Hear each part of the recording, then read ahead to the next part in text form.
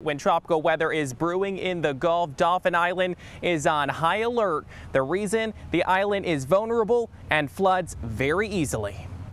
On Dauphin Island's beach today, the only real worry for beachgoers, the dangerous surf with a high risk of rip currents.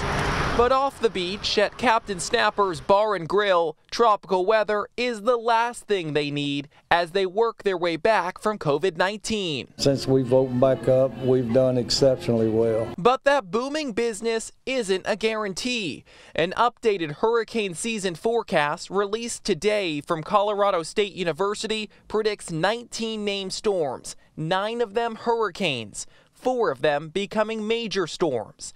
David Sims, owner of Captain Snapper's, hopes they aren't forced to close again. It would probably devastate the year for us. Longtime Dauphin Island Mayor Jeff Collier is used to preparing for hurricane season, but they're taking note of the new forecast. It only takes one storm, as we know, and so knowing that this year could be an exceptionally high year is concerning, and it just reminds us and the residents to be prepared. Just 4 days into the official start of hurricane season, 3 names have already been used. The latest, Cristobal, expected to hit Louisiana in just days. Even if this storm goes in as predicted, the path and the strength, we still could have some effects, particularly on the west end of Dauphin Island, is the main concern.